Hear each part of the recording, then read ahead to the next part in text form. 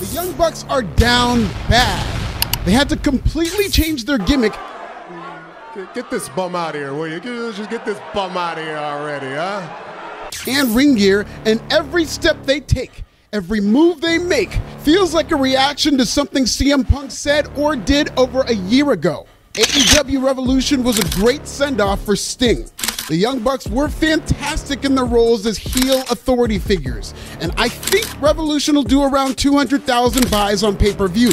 But those are nostalgia buys, and AEW will no longer have the crutch of Sting's retirement to sell tickets. Not that they did a good job selling tickets during his actual retirement tour. God, how do you fumble the bag with Sting's retirement? Moving forward, AEW will be in no man's land and has very shaky ground to stand on, let alone build around. Let's talk about how the Young Bucks have gone into crazy town with a washed gimmick that will continue to make them look like the Temu.com Titan Towers. The Young Bucks showed out at AEW Revolution, but the match featured more Easter eggs designed to stick it to CM Punk.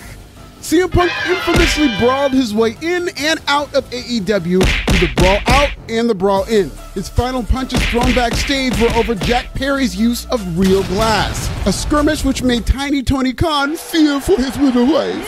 Fast forward to March 2024, Jack Perry is still MIA on AEW TV. In fact, they're still playing off this angle with Jack Perry in the middle of nowhere in New Japan Pro Wrestling where nobody is watching. Suck on that! Pop quiz, what was the last match Jack Perry had in New Japan Pro Wrestling? Tell me now, who did he beat? Who did he beat? That's what I thought. AEW continues to beat itself by incorporating real glass into its fake matches, including a death-defying spot where Darby Allin dove through real glass from a 20-foot ladder. Darby's back was cut to shit and bleeding worse than Bix's acne scars. But not only did Darby suffer from this incident, a 75-year-old Ric Flair caught strays and was bloody. Sting went through some real glass at age 64, all because AEW just had to prove that they're the real glass company. And a veteran like CM Punk, who was just doing right by wrestler health, isn't going to tell them what to do. Yeah, you're not the boss of AEW anymore, Boomer Phil. And they're proving that by trying to give each other hepatitis C. It makes no damn sense. Compels me, though. That they are the collateral damage of the Young Bucks being dangerously petty, with the EVPs condoning their wrestlers to play with sharp objects in order to prove a point. Get it? Sharp point? How is CM Punk winning this divorce after tearing up his triceps a second time? If AEW really wants to teach CM Punk a lesson, they shouldn't be doing it by putting motherfuckers in danger with real glass. If you'll pardon my Swahili, they'll need to be telling better stories and focusing on their stars of the future who can fill the void left by CM Punk. The day AEW feels it no longer needs to plant CM Punk Easter eggs all over its product is the day AEW can truly move on from a nightmare that still haunts them. The Young Bucks have decided to capitalize on these events by turning heel, which means now that CM Punk has left their company and they have complete control of the narrative on AEW TV, they want to use that narrative to make themselves the bad guy, thereby baby-facing CM Punk and even Cody Rhodes. Look, it's one thing when Vince McMahon became a heel coming off the Montreal Screwjob. He had to. Everybody hated Vince after the Montreal Screwjob. Steve Austin was a ready-made anti-authority babyface, and WWE ran with that angle all the way to the bank. But the Young Bucks exist in a more divisive pro wrestling culture than ever before. So people who love WWE all of a sudden love CM Punk, while AEW supermarks back the Young Bucks. Instead of playing to those who like them, the Young Bucks want to recreate the dated heel authority archetype, one that WWE is already doing better than them through the heel turn of The Rock. Again, one that works because it came out of necessity immediately due to fan backlash. The heel turns of The Rock and Vince McMahon felt natural. They came right after fan backlash, and only the smallest of tweaks made them exceptional villains. Instead of being Vince McMahon, he was Mr. McMahon. Instead of being The Rock, he was, well, still The Rock, just with $5,000 shirts and fresh bars about crack. Now go home and smoke some more crack. The Young Bucks' heel turn feels forced. They're Matthew and Nicholas Jackson now. They're leaning into being EVPs and wearing pantsuits to the ring. It's silly and just more inside baseball for AEW's gatekeeping fan base to have a laugh to themselves during a circle jerk, if you'll pardon my Swahili. I get what they're trying to do, but this gimmick came about 7 months too late. They spent all that time ignoring the CM Punk situation, and now that it seems like they're embracing their perception as heels, everybody's moved on and AEW's arenas have cleared out. Tell me when I'm telling Matthew lies. and Nicholas aren't hateable heels unless they're wrestling Sting in his retirement match. They'll continue to get heat through the Tag Team Championship tournament, but I'm sorry, the Tag Team division is no place for this type of heel authority gimmick.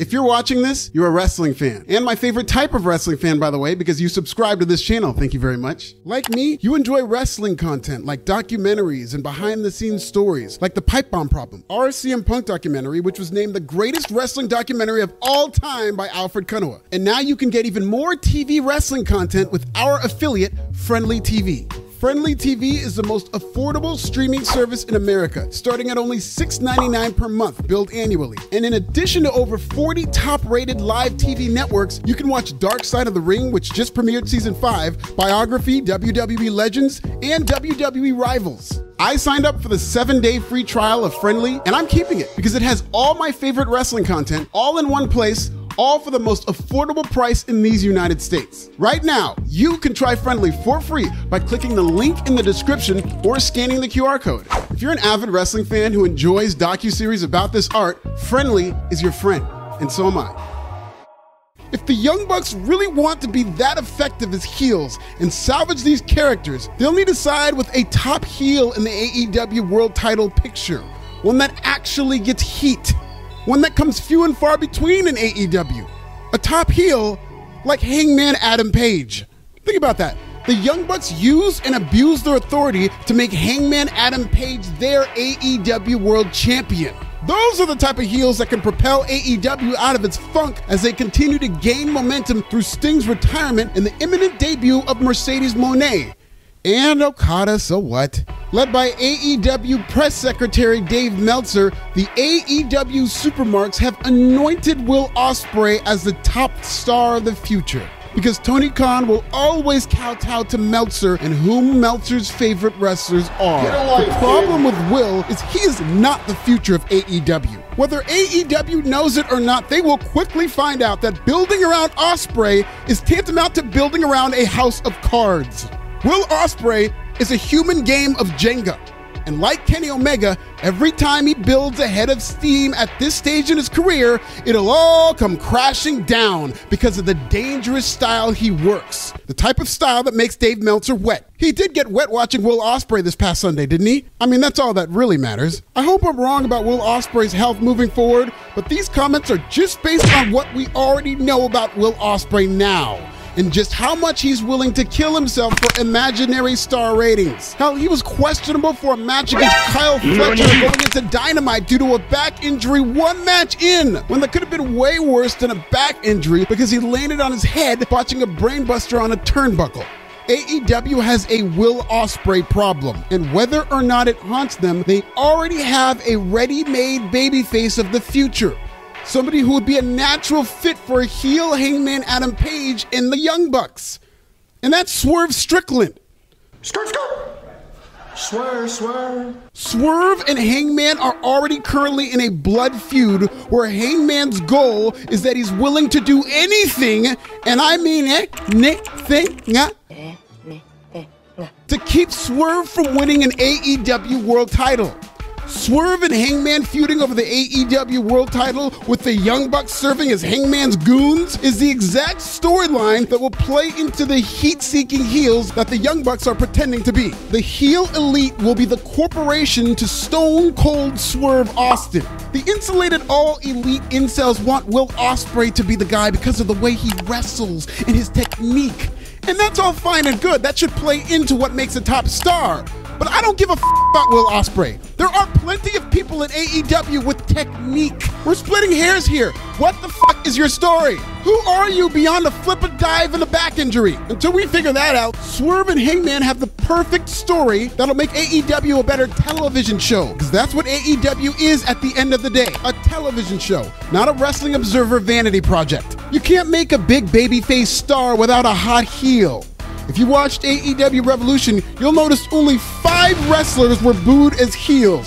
Christian Cage, Roderick Strong, Hangman Adam Page, and the Young Bucks. For those of you counting at home, that's only 5 effective heels out of the 29 wrestlers who appeared on this show, because AEW can't tell a story for if you'll pardon my Swahili. AEW needs believable heels for Swerve Strickland, not Will Ospreay, to become its biggest star, thereby taking AEW out of its funk for good. Check out this video about how to fix AEW and subscribe.